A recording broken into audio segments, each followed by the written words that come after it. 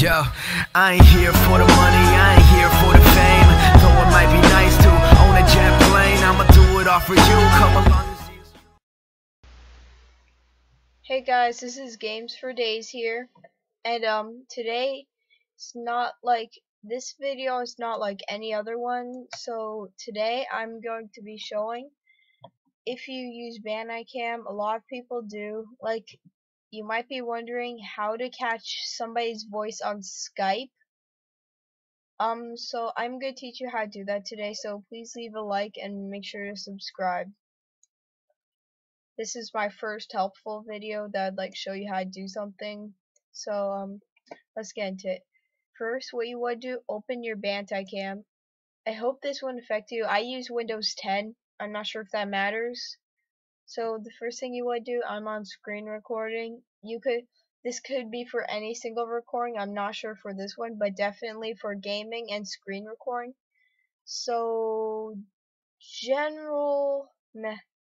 So click on video, click on settings. You could take a moment, like pause the video, make it look just like this, like record sound, yeah, all of this. Then settings for this, make sure it's exactly like mine.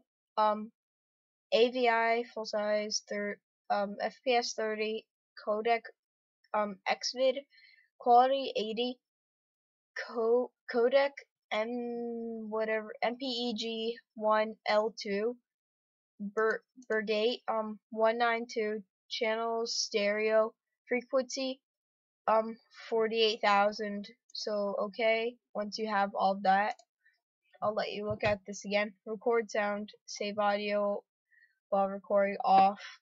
Microphone, well, if you want somebody to, if you're doing a recording like a gaming recording and you want people to be able to hear you, choose microphone.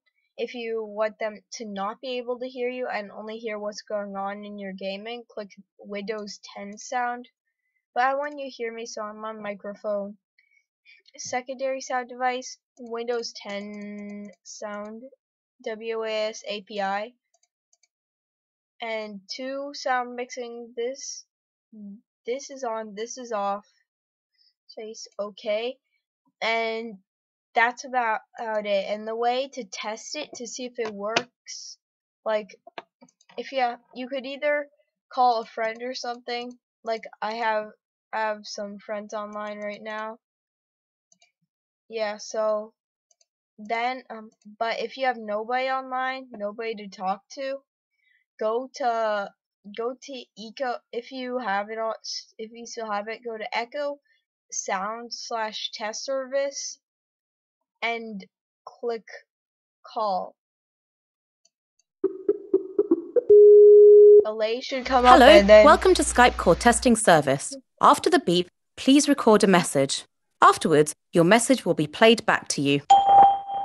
okay, so yeah, so if my recording, if I hear that in my recording when I look over it, then that means it worked what I did.